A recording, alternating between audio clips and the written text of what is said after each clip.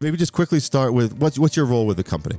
Yeah, so the product line director for L&H, I look after all of our product lines, but specifically I focus on the mining shovels. I've grew up working for Bucyrus as a field service engineer, and then came on board with L&H 12 years ago now, and have been chasing around these machines, specifically rope shovels, in the Canadian market, U.S. market, and all of South America for quite some time now. I was snooping around on the L&H through the team, and I everybody's like 11, 12 or more years. Yeah. So there's something to be said about that.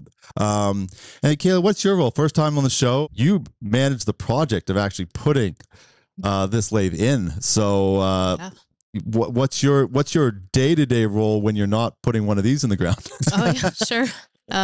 So I manage our engineering department here in Tempe. I also oversee our coordination team here in Tempe as well. Been with the company 17 years. Wow. 5 years at corporate and then 12 years here. So yeah, part of the average group, I guess. But yeah.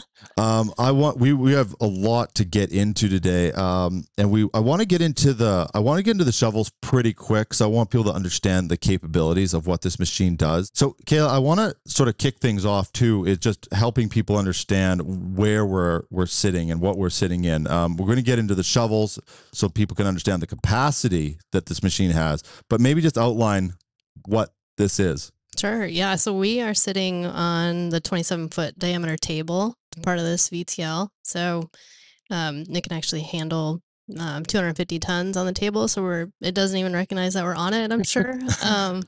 So we brought it in, to, just really increase our capabilities here in Tempe and multiple markets as well. So yeah, how we're gonna do a full. At the end of it, we'll talk a little bit more about the project itself. What kind of timeline does it take to install this? Because it's like 25 feet deep under the ground or something with the concrete and. Yeah, we had to go about 25 feet deep, about 7,000 cubic yards of concrete. Wow. To isolate this foundation. So it took 2 years, basically May of 2022, and we started making chips June 24. So. Wow.